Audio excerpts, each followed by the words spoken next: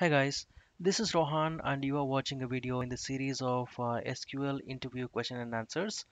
In this video, I will show you how to write SQL query to find out the top nth salary for each department. So here is the problem statement.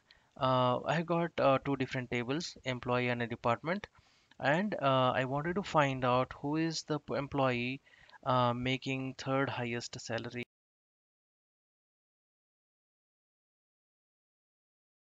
For most of my SQL based hands-on, I'll be making use of all the three different databases. The first one is a SQL Server, MySQL, and also Oracle, right? So here are those two tables, employee and department. Department has department details and employee has employee details along with the salary field. And the key field here is the department ID. Okay, so let's get started. So we will have to write it in different stages. So I'll show you how exactly we need to be doing this, right? So let's get all the records from employee and join it with department table, right? When you join those two tables, you will have to join it based on the key field, right? So for that, we will specify department ID equals emp dot department ID. So we have made the join. So let's run this query. So now we have all the details from employee table. Along with that, you have department info.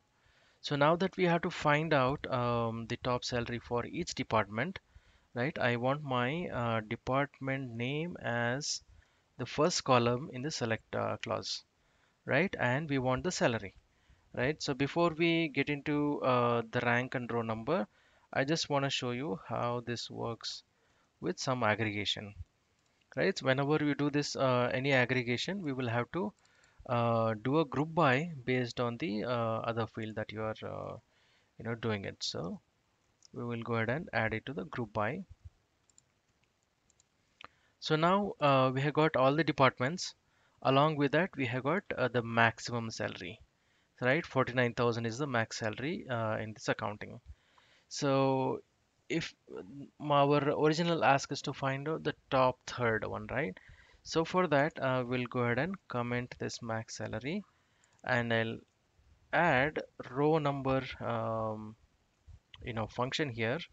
So this is one of the window function using which you can actually partition the data based on whatever column you want.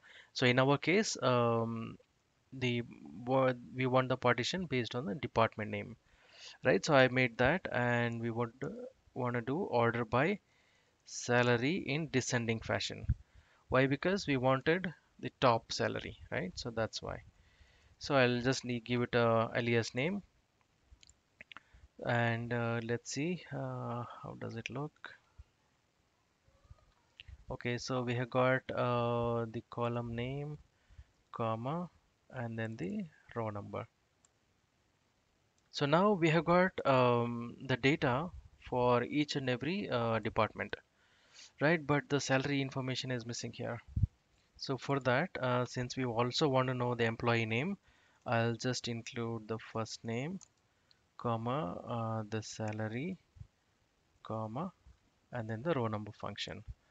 So row number function helps us, get the ranking for each salaries, which is sorted in a descending fashion. So now if you see for each of the department, it has printed all the employee names along with their salaries in descending fashion, right? And now what we need is this particular thing, right? Because this is the third, top third salary. So likewise, I wanted the same thing from all other department as well. So what we can do is we can treat this entire um, query as one single subquery, okay, and then we will we'll write one main query wherein I'll choose select star from this particular subquery, right?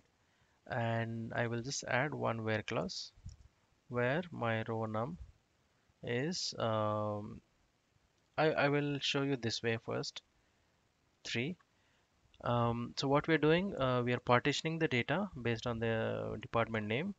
So let's see what happens. Now we have several entries. With this where clause, we should be getting three entries. So okay, we will have to just give the alias name for our subquery here. Okay, so I have given one alias name. So let's go ahead and run this query. Okay, so now if you observe, now there are three entries, three top salaries for each department.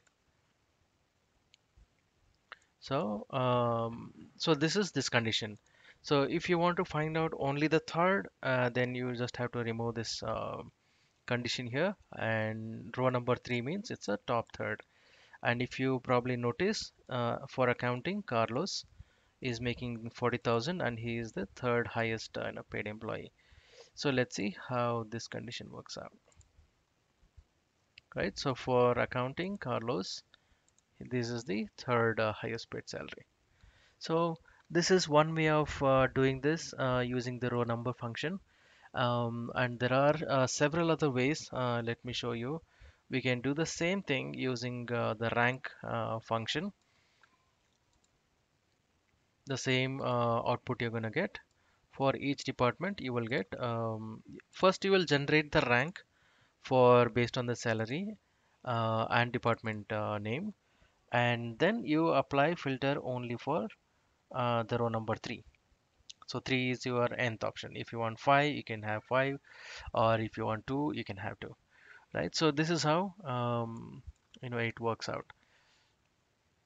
So you'll either basically run a subquery and then filter on top of it with whatever the n number you have in your mind. So this is one way of doing it. And the second way of doing it is by using and also I'll be making separate video for row number, rank, and dense rank. There are very tricky answers. I will be making a separate video so that you know exactly how row number, rank, and dense rank work in this real time scenario. And now I'll use dense rank. You can still use, and the same result set you're gonna get as long as there are no repeated values or duplicates, right? I'll be covering more details in the separate video.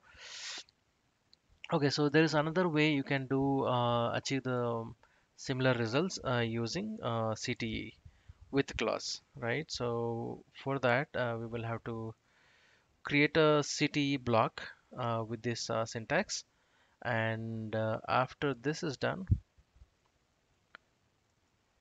all you have to do is select star from CTE SRC, and I don't this alias for that. So we don't need any alias for CTE tables. So CTE SRC where the row number is 3, and we will just add this as with the CTE as. So we are using the same subquery that is converted into a CTE block, right? And after that CTE block is complete, we will do select star from the CTE table where my row number is 3. So this will also generate the similar results. I will also be sharing all the SQLs and the dataset I'm using. You can find my GitHub link in the description box below.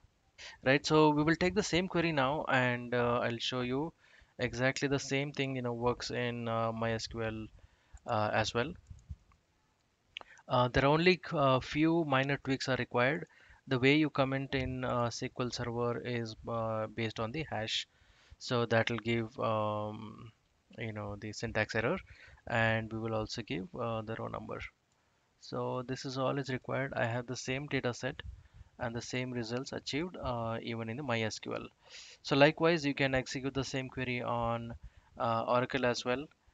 There you may want to choose some other alias instead of Ronum, because Ronum is a built-in keyword in Oracle. So, but yeah, with a very minor tweak, you should be able to find out the top n salary for each department.